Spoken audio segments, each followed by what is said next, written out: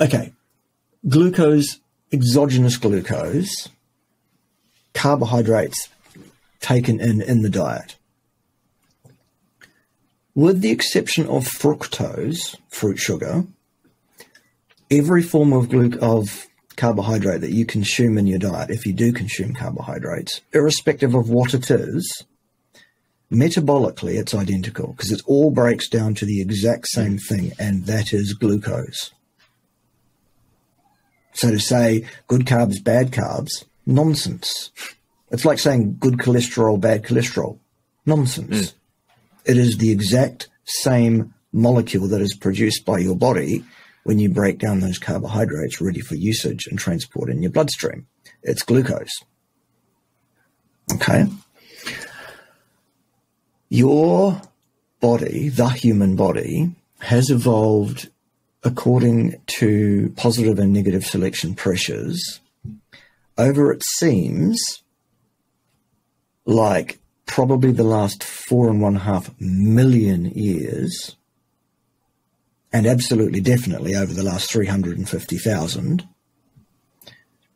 whereby our behavior, what we have done, how we have fed ourselves, is that we have eaten, basically, to all intents and purposes, no carbohydrates.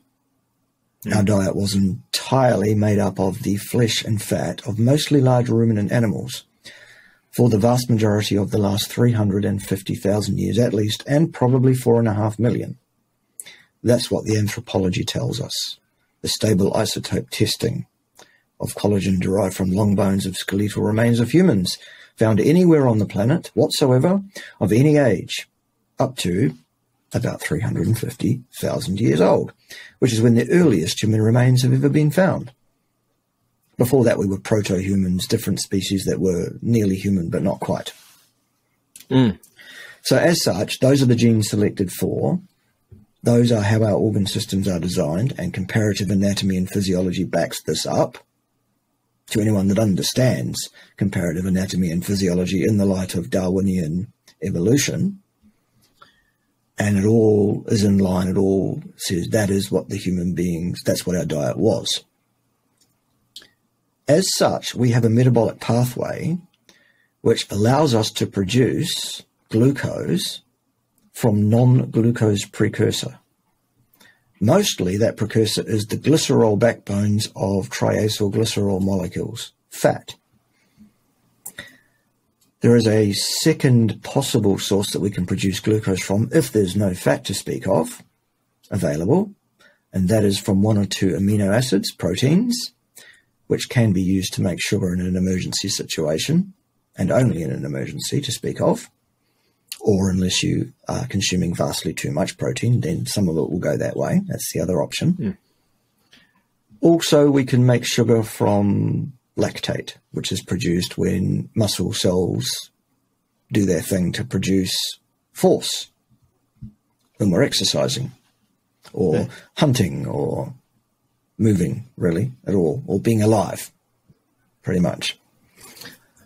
So we can make all the glucose we need, all of it, ourselves.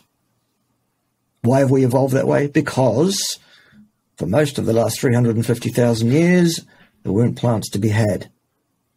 They were all covered pretty much under a layer of ice several miles thick over almost the entirety of the planet.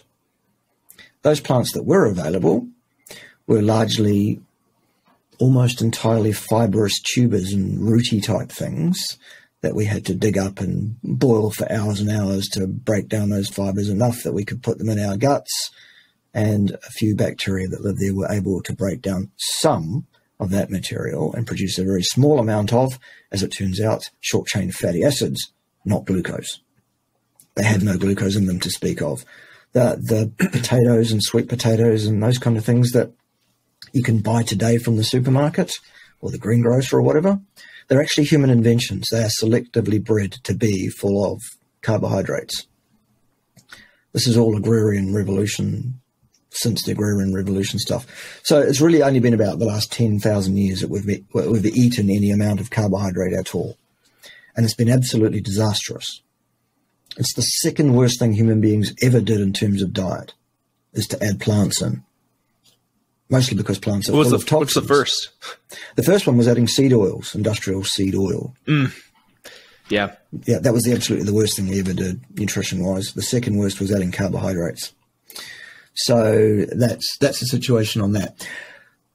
Carbohydrates taken in exogenously, we have the capacity to break carbohydrates into glucose because there's no negative selection pressure, or was no negative selection pressure to knock that gene out. Because there weren't carbohydrates to be had. The proto-humans that you were talking about were more herbivorous. They more ingested carbohydrates. That's probably why we still have the amylase enzyme in our saliva. You have to go back about 5 million years to find a herbivorous proto-human that lived in trees, ate leaves and fruits when they were available for a couple of weeks during the year. Pretty much as soon as we came down from the trees about 5 million years ago, we stood upright, said, oh, look at these tasty looking beasties. Let's go and eat those. And that's what we went and did from that point, pretty much. So over the next 500,000 years, we switched entirely from a plant-based diet to an animal-based diet. It was also during that, the thing that actually caused us to come down from the trees really and start hunting animals was necessity. The planet froze over. All the trees died. Pretty much. All the grasses and all of that. So that switch in diet predominantly is probably what drove that branch off evolutionarily from the proto-human to what we're now calling Homo sapiens. Hey, yes, like that. That's a pretty. It's an absolute slam dunk. That is it's unequivocal. Yeah, it's unequivocal. Yeah, absolutely. So from that point on, we were committed to a pathway of animal nutrition, and that's how we have lived right up until 10,000 years ago when we thought, oh, it's currently warm, grasses are growing well, this hunting lark's getting a bit old, let's plant a bunch of grasses, eat their seeds, maybe domesticate some animals, get them to plough the fields for us. While we're at it, let's live on their lactations, because that's yummy stuff. It's got sugar in it, so it must be great. This will be no problem. This will be the best thing we ever did. No.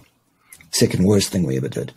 The exact dietary requirement in a human being for glucose, carbohydrate, is none. Not 1 gram ever. That is an unequivocal fact. No human being requires carbohydrate to live at all. Any amount of carbohydrate. And I'm talking about those carbs that break down to glucose directly.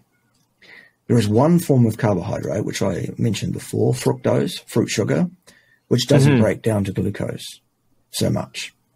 That one is dealt with differently by the liver. It's metabolized directly to fat. And that's even worse. Number one, because it leads to fatty liver if you take too much fructose in. And number two, it raises your trace or glycerol level in your blood, your fat in your blood, and that's not a good thing. Plus, it also causes 7 to 10 times as much damage to your tissues as pure glucose does. Glucose is actually toxic. Can we talk about how glucose causes tissue damage a little bit? Like dive a little bit more into the physiology of that? Because that's something that I still have a hard time explaining to people. And so maybe if I hear you and then I can kind of translate it into layman terms in my own mind. Well, I'll give it to you in layman's terms. I'll boil it down to its lowest common denominator. It's quite simple. Sugar, when its concentration rises in the blood and in the cell fluids above a physiologically indicated level, that glucose starts to chemically bind to protein structures, to cell structures, to organelles, to fats, to other bits and bobs that need to be a certain kind of chemical to do their job effectively in the human body. And it chemically alters those things to something different. It becomes a protein plus this sugar side chain that's been appended to it. And it's that which causes the destruction of the proteins and cell structures and fats and things in the human body, which leads to chronic systemic inflammation, systemic failure of your health, robustitude, your longevity. It'll kill you, basically. And that's glycation? Is that what that process is? It's called glycation, exactly. And what I'm suggesting to you about fructose is that it's 7 to 10 times more likely to cause glycative damage to your tissues than pure glucose is. So to say fructose, so all this fruit sugar and honey. Yeah, that's probably a no-go. It's absolute. Again, take the word probably out. It is absolutely unequivocally contraindicated. Yes.